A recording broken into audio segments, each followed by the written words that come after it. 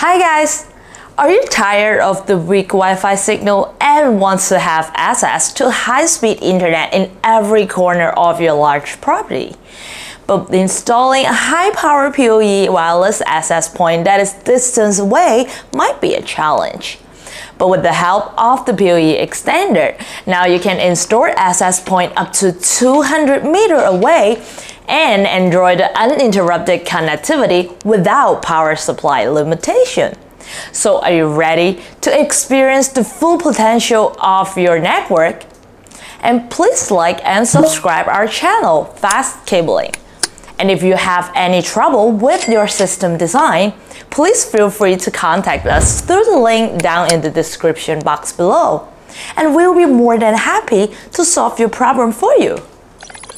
So the High Power PoE wireless access point is designed to withstand harsh weather conditions and deliver high-speed internet up to hundreds of meters. Now it is perfect for a large outdoor area like a parking lot or campuses. Now with the PoE support, you can easily power up devices through a single Ethernet cable, reducing clutter and making the installation a breeze. However, we all know the PoE has a distance limitation of 328 feet, that's about 100 meters. And it is due to the physics of electricity and the characteristics of Ethernet cable. So when the power is transmitted over an Ethernet cable, the voltage at the receiving end of the cable drops as the distance increases. And this voltage drop can result in loss of power. It will causing the devices to operate improperly or not working at all. So without saying, let's move on to the demonstration board and I'll show you the whole setup for today.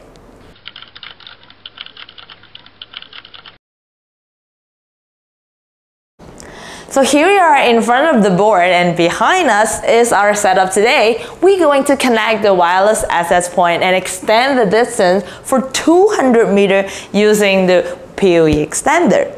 Now you can transmit both power and data and extend the distance. It regenerates the power and amplifies the signal to ensure it can be transmitted over a longer cable run. PoE Extender will repeat this process for subsequent cable run until the PoE signal reaches to the edge device. This one I'm holding is the full metal PoE Extender. It has one input port which is up to 90 watts power input and two output ports supply up to two devices at the same time. But keep in mind, the first port, which is the upper output port here, has 60 watts of power maximum and the bottom one has 30 watts of power. This PoE Extender is compatible with 802.3 AF, AT, and BT standard and also support up to 1 gigabit per second data transmission rate.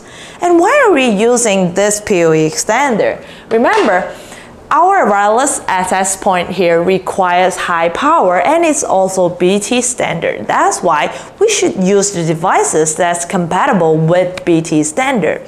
And we are going to add a 90 watts PoE injector at the beginning because our wireless access point here uses about 40 watts of power. And this 90 watts of PoE injector will input 90 watts of power maximum. Also, this is a BT standard too.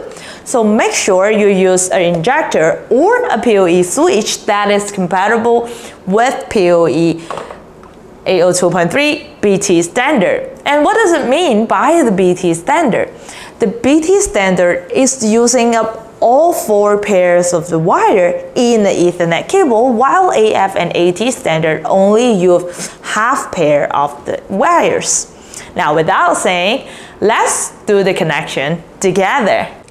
This is the router to provide the main network. Now I'm going to use a short patch cord here to connect the router with our PoE injector.